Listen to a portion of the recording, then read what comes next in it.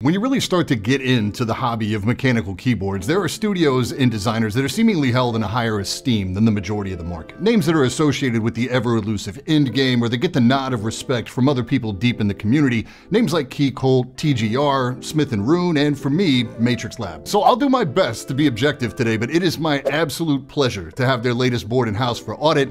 This is the Matrix Lab 6XV 3.0 Corsa.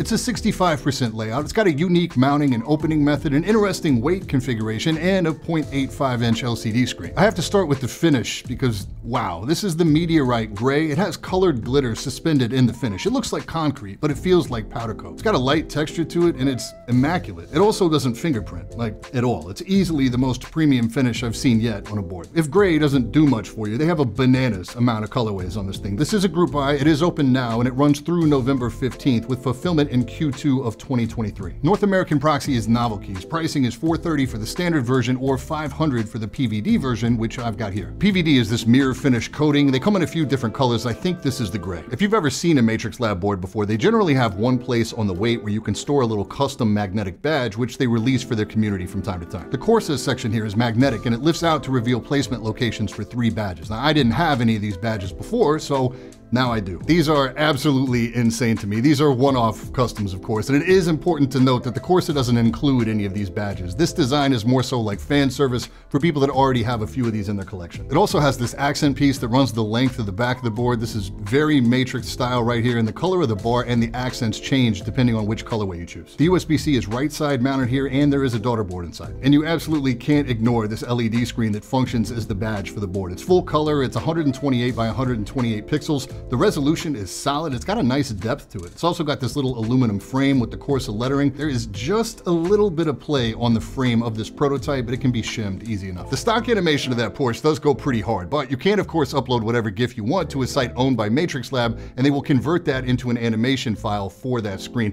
There is a little catch, though. Everything you upload is public, so don't upload any weird stuff that you wouldn't want everybody seeing. Then you can download whatever you like, hit Function and Backspace to delete the existing file, and just drop the new one in. Everything I touch on this board feels like quality. Fully built out, it weighs in at just under 4 pounds or 1.8 kilos. It is surprisingly heavy for its size. The outside is screwless, and it also appears to be seamless from most angles, and that's because this is a very interesting case design. The whole thing uses this catch ball latching system. It's very secure, but it's also very easy to open and work on. Inside on the top case, we have these little pins that fit down into these ball latches on the lower, and we see some other interesting stuff in here. They've got these large rubber columns around the edge that prevent the case sections from making metal on metal contact, which prevents scratching, also makes for really good sound isolation. And we can see the unique mounting system here where we have these little leaf spring bridges made of FR4 that have another little rubber column in the middle, which I thought sounded a lot better than a rubber nipple in the middle. The plate and PCB assembly fits on these, and then we have little rubber caps here as well. The plate itself is aluminum. There's cutouts everywhere. It's basically skeletonized, so there's a fair amount of flex that you can demonstrate, but it's still fair to call this like a stiffer typing experience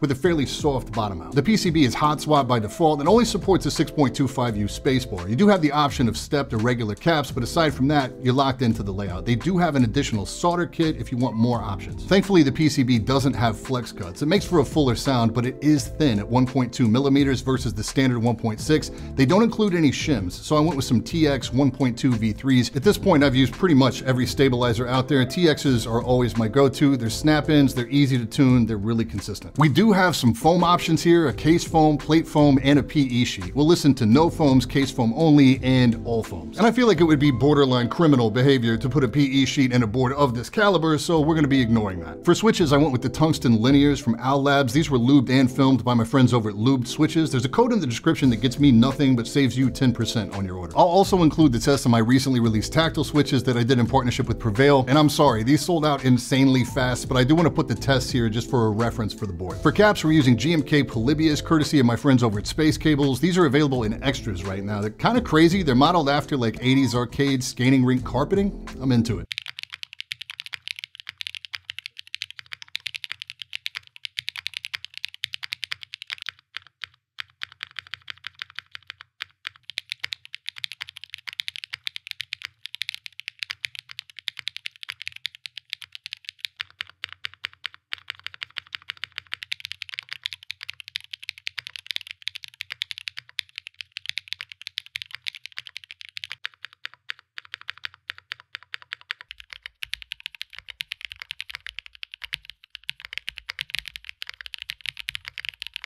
So for me, it's really close between no foams at all and just the case foam. If you put both foams in there, you start to get more of that woody, reflective sound that we usually hear in like top mount boards, so you can flavor to taste. But for me, I'm probably just gonna run the lower case foam. I would definitely classify this as a clackier board. The typing experience itself is very nice, super comfortable. Front height's 20 millimeters and a 7-degree typing angle. I do prefer it with a rest, as I do almost all my boards. I mean, what can I say, really? This is top tier in quality, execution, attention to detail, innovation.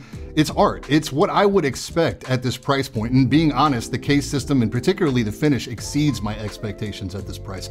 The opening system makes it extremely easy to work on, and that is very appreciated when I build a board 3 or 4 times to do a review. Like I said in the intro, Matrix Lab is one of those grail studios for me. I will have this board in my collection always. Huge thanks to Matrix for the opportunity. I will leave a link in the description for their big Notion document that has every piece of information you'd ever want to know, as well as a link to novel keys if you want to grab one of these for yourself. That's it for today. I will catch you all in the next one.